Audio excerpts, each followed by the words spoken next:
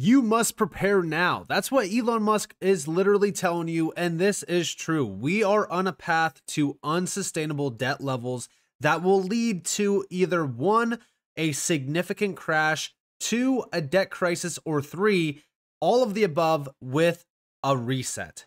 And in this video, I really want to talk about this, but I also want to talk about how you can prepare. So welcome to the channel, everyone. My name is Nick. For those that are new to the channel, hopefully by the end of this video, you do become a subscriber. Let's take a quick look at this warning going all the way back to May from Elon Musk. And he said that the dollar will be worth nothing if the US doesn't do something about its national debt. Now, the problem with this is that it is already too late. The purchasing power of the dollar has dropped so significantly over the last couple decades, combined with inflation and also unsustainable practices by the central bankers. The US dollar is practically worthless. And it's only going to continue to get worse and worse and worse, especially since debt is not slowing down. Now, also, even over here, more recently from September, we have interest payments on the federal government debt increased 30% from last year. And this was breaking interest on US debt tops $1 trillion for the first time.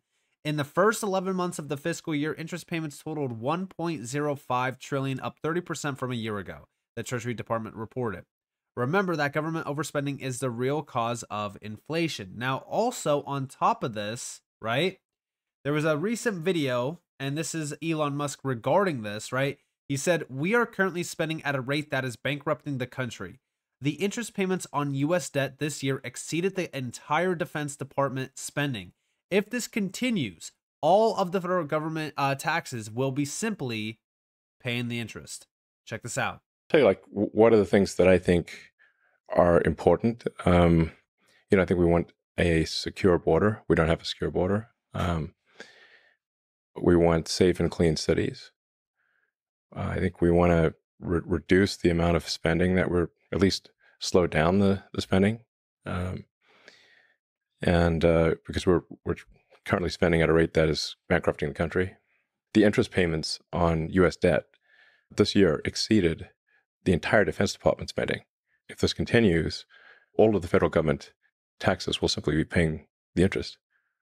And you keep going down that road, and you end up, in the tragic situation that Argentina had back in the day. Argentina used to be one of the most prosperous places in the world. And hopefully with Milei taking over, he can restore that. But it was an incredible fall from grace for Argentina to go from being one of the most prosperous places in the world to being very far from that. So I think we should not take American prosperity for granted. So we really want to, I think we've got to reduce the size of government, we've got to reduce the spending, and we've got to live within our means. And the issue with this, though, is this is not going to happen. It won't happen because they have zero plan in motion to slow down the US debt. They want debt to continue and continue and continue. We already know this. Janet Yellen already told us 50 trillion by 2030. This is leading us down a path to collapse. It is going to collapse. And there's no way around this. They want this to actually happen. They want to bankrupt the US, which in return also bankrupts the world, because they want the traditional financial system to collapse. They want to push a digital financial system. And even over here we have, and this is a more updated view. Again, let's just go back. This was September. This is October.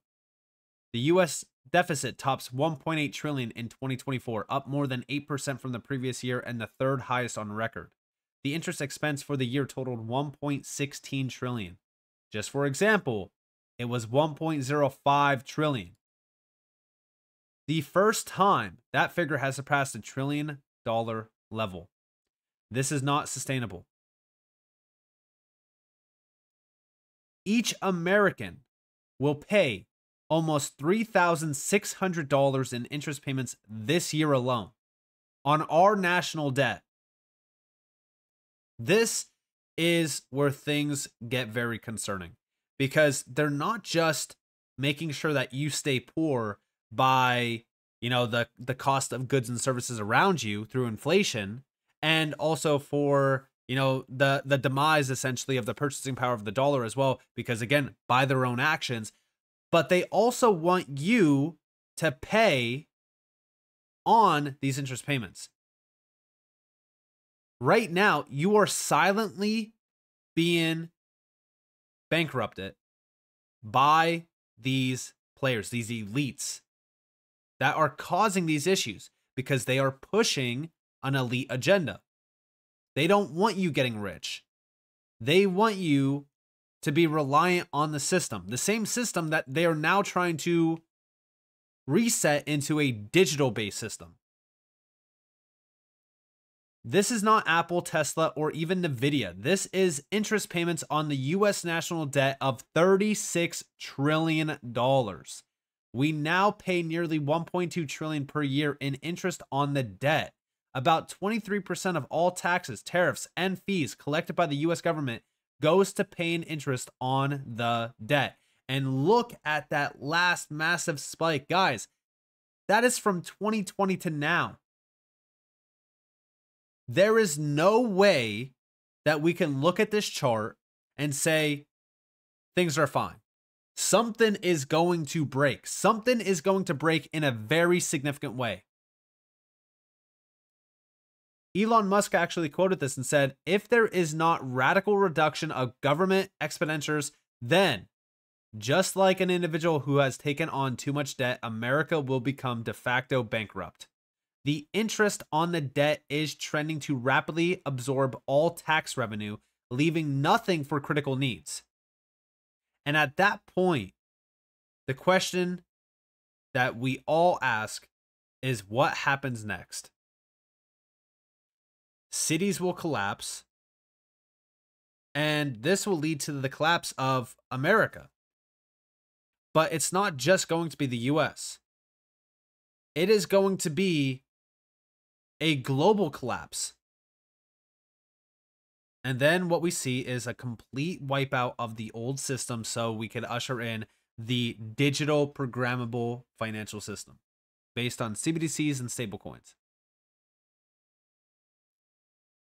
Here we have another updated view. The US national debt has increased by $473 billion over the last 3 weeks. 3 weeks.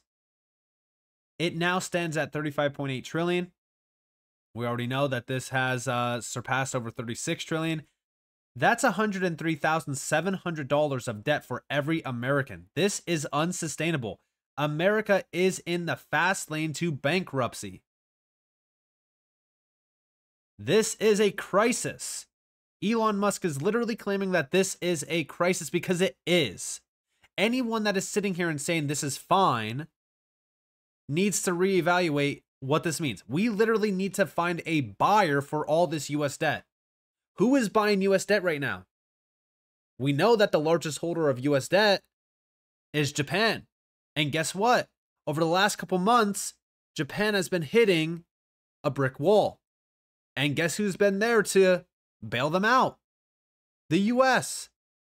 It's a revolving cycle of unsustainable fiscal policy that's going to lead to the inevitable, which is a collapse. We are already in a debt crisis. There's not, oh, what's next is a debt crisis. No, we already are in it. And we have been in it since going all the way back to 2020. Now, also, Elon Musk warned us back in March of 2023. This was after we started to see banks collapse. Commercial real estate debt is by far the most serious looming issue. Yes, because commercial real estate continues to slow. At the same exact time that banks right now, banks in the US are seeing unrealized losses that are 7 times higher than during the 2008 financial crisis. This is due to commercial real estate slowing, and a large portion of those loans are also tied to this. This is a problem, and it's also the same reason why I keep putting a spotlight on all of the reports regarding hundreds of, banks being at risk because of commercial real estate loans. And also, the FDIC now is sounding the alarm as well. They're warning that 66 banks face the possibility of insolvency after being added to its problem list. This continues to, it's all spiraling right now. And the bank collapses that happened back in 2023, that was just the small portion of the problem. This is a much bigger issue. And gold and silver, right? We focus on gold and silver a lot, but also we are now starting to see the transition happening in real time from the BRICS. Putin says Russia will allow BRICS partners to use digital currencies and investments, and that BRICS will continue to work on a swift alternative. I have been documenting this for years. A key component in what he said, we can create such an instrument that will be practically non-inflationary. Digital currencies are being tapped in because they do have a limited supply. We are moving away from inflationary mechanisms around finance. And ever since around roughly 2008 to 2010, the BRICS have been moving heavily against the US and innovating to move away from the US. Sanctions only accelerated this more and more. Now, also focus on the BRICS because they have been the largest buyers of gold and silver. And I always keep pushing for everyone to prepare accordingly. I said back in March of 2023, I would personally be stockpiling physical gold and silver, food and water, and guns and ammo. And a lot of people think that this is crazy, but you got to remember that when we start to see significant crises and collapses and people have nothing to cling on to, where do they go and look? They look at their neighbors' houses. All of a sudden, we have crime spiraling out of control, robberies. These things happen. When we look at what's going on in the US, it's not just about, oh, let me buy crypto and prepare with crypto. No, you also need to look at necessities and ways to protect yourself and your household. This is not, some sort of fear-mongering tactic or anything like that. No, this is happening right now. Regardless of if you want to believe it or not, it's okay. The charts are there. You can look at the charts. They are proof of what's coming. And even today, a more updated view, this is a year and a few months later, right? Gold and silver trading as if we are about to witness one of the largest financial crises in history. Quite the foreshadowing if you have been following the financial data coming out. I really don't see how we avoid a financial crisis in 2025, 2026. This is my thought process. This is exactly what I said on the 18th. I have been stockpiling physical gold and silver because of what we are seeing. The best way to prepare accordingly is by stocking up on necessities, stocking up on things that can help you protect your household and also protect your financial well-being, gold and silver.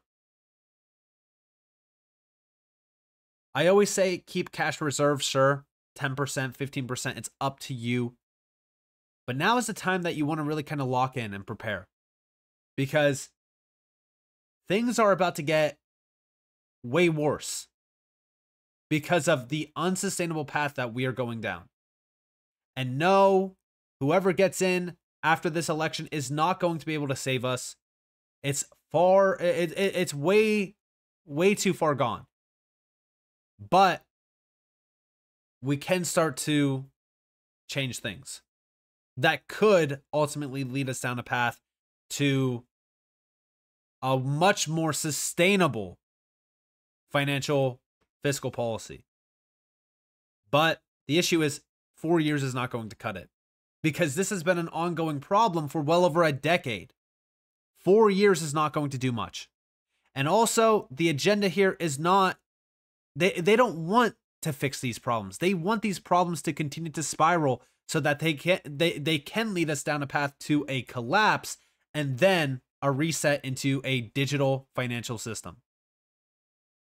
So with that being said, I hope that you guys enjoyed this video. If you guys did, definitely leave a like, subscribe to notifications on if you guys want more free content. You guys are more than welcome to follow me on Twitter and join the free Discord in the description below.